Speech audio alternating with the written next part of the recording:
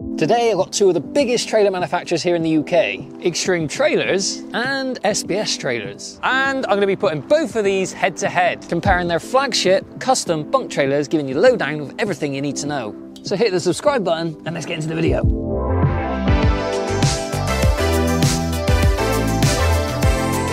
So first of all guys, let me start by saying I've paid for both of these trailers. It's my unbiased review, having used both of these for a number of months now, and I've had dealings with both Extreme and SBS, so this is about as unbiased as I can make this, guys. So here we have Extreme's 350 fully custom bunk trailer. And here we have SBS's fully custom JS 500B bunk trailer. If you want to see a detailed review of both of these trailers, then watch these videos here. But today is about me giving you my verdict, having now used both of these trailers for months now.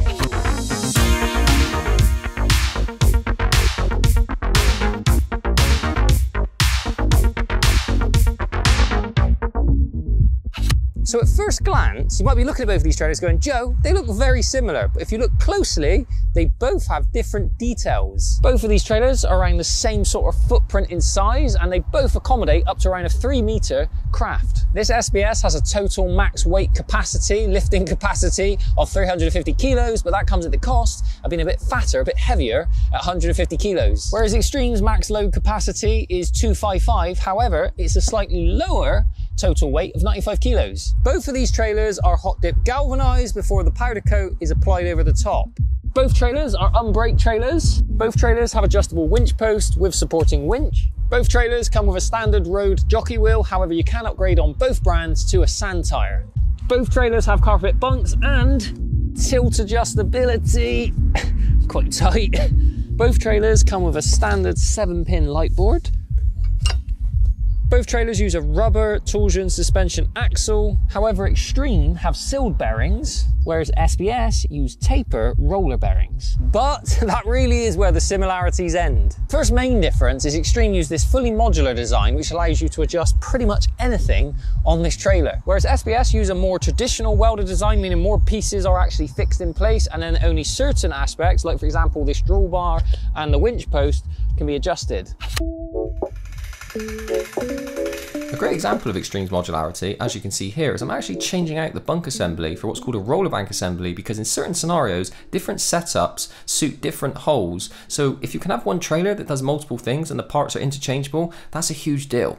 In my experience, having used both of these trailers, the Extreme offers you way more versatility in the way you can set it up for different hole sizes. I found with the SBS, the fact that these cross members are welded in position stops you independently being able to adjust the actual bunk positions. So I've got to say, Extreme are the clear winners if you want a trailer that can suit any hole size, particularly the 90 smaller skis. The next biggest difference is the powder coated finish on both of these trailers. Now, whilst on paper, both of these trailers technically offer a powder coated finish, if you look closely at Extreme, I would say the quality and finishing is slightly better. When I said Extreme's powder coating quality is better, a key reason for this is they've gone one step further with the way that they actually use fixings in relation to the powder coating. Extreme have CNC designed and cut these ingenious U-bolt protectors which help minimize the actual marking of the U-bolt into the powder coat finish. Trust me, this is a game changer and a big deal, as what typically happens is the U-bolts will bite into the powder coat and that becomes your set position without these protectors. These protectors spread the surface area, therefore allowing me to move around the U-bolts, minimizing the actual markings being left behind. Whereas, sorry SBS, you're gonna hate me, but if you look closely, because you don't have the protectors, you can already see the little chips and bite marks where the U-bolt is essentially biting into the powder coat. Now, I'm not saying SBS powder coating is bad, but by comparison, I've already had considerable amount more chips and cracks on my SBS versus my Extreme,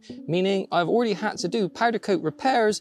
This to me looks as if the gal has potentially not been gassed out correctly. If you're interested in learning more about powder coating, then watch this detailed video here. These little details are possible because Extreme have got a CNC machine in-house, meaning all of these little parts are really easy to make, whereas from what I've seen with SBS's setup, they use traditional metal fabrications. That would literally mean a poor guy, bless him, literally cutting these out by hand, which just isn't practical in the sort of batch to mass production of these trailers. As standard, Extreme trailers come fully powder coated, including all of the ancillary bracketry and parts. Whereas with SBS, whilst this example is fully powder coated, you can see the red winch post and the actual fender bracketry and the uprights for the bunk. That is actually going to cost you extra, as by default, they only coat the main frame. If you want uprights like this powder coat, that's going to cost you extra, whereas with Extreme, that's inclusive of the price. Extreme also coat this axle. The axle is the one part that can't be coated due to the press suspension rubber inside the axle. If you were to put it into the oven, it would melt. However, instead of leaving the axle standard galvanization,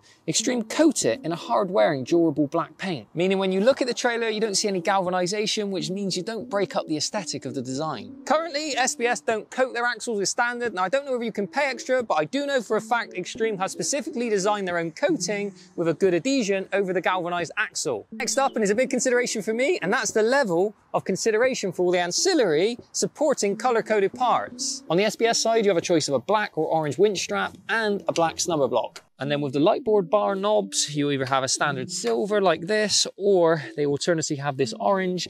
And with the lightboard straps, they come with this black and orange little end. Whereas with Extreme, they injection mold all of their parts in-house, so you have 6 choices of colors off the rack, and on request, you can actually have these molded in a different color.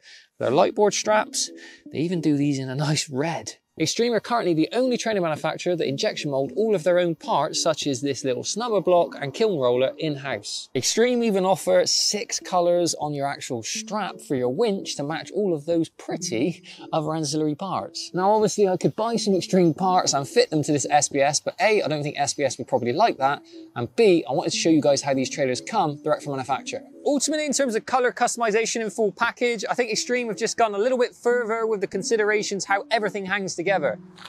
I think it's fair to say, if you configured a red trailer, but you can only spec black ancillary parts, that's a missed opportunity. So that's the key main differences, but I quickly want to whiz through some small subtle details which I think make a big difference. Extreme lightboard bars actually slide into the main box section. As such, you get that nice clean aesthetic. Extreme bars are also powder coated as standard. Versus SBS, where they've actually welded on this extra bit of box section. As such, you see the end of the loose lightboard bars. SBS use the same sticker on their smaller bunk as they do on their larger box section. As such, the sticker doesn't actually fit the box section, so you get this annoying flapping around. The sticker is also a black colour, which isn't a perfect colour match to the powder-coated frame. Whereas Extreme have opted for this nice contrasting silver sticker, which is actually the right size for the frame.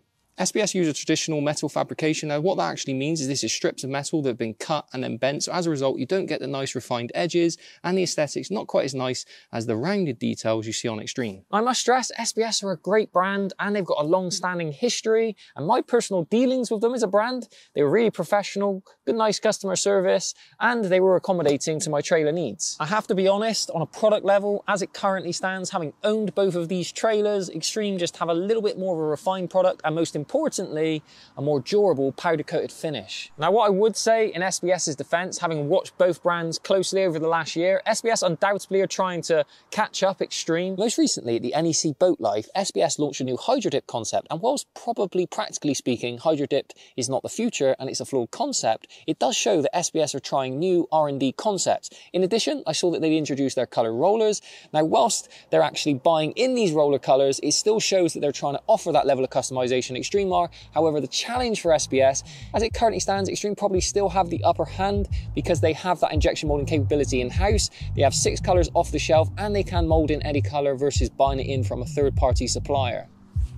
So it's not that I'm intentionally harsh on SBS, but as it currently stands, Extreme are just ahead in terms of colour customization, CNC machines, modularity, and the powder-coated finish, which all add up for you as the consumer as a more refined product. So would I recommend both of these trailers? 100%. Both are great trailers, but if I had to pick one, it would be Extreme. Guys, I hope you found this video helpful. If you want to learn more about each of these trailers independently, then give these videos a watch. As always, guys, thank you for watching. If there's any trailer manufacturers or custom trailers that I've missed and you want me to review, then put it in the comments below. And as always, thank you. Your support means the world. Making these videos ultimately helps amplify the skis. These customized trailers really make your skis look next level. So whichever way you go, you're not going to be disappointed. Guys, hit the subscribe button, and as always, let's keep the classics alive.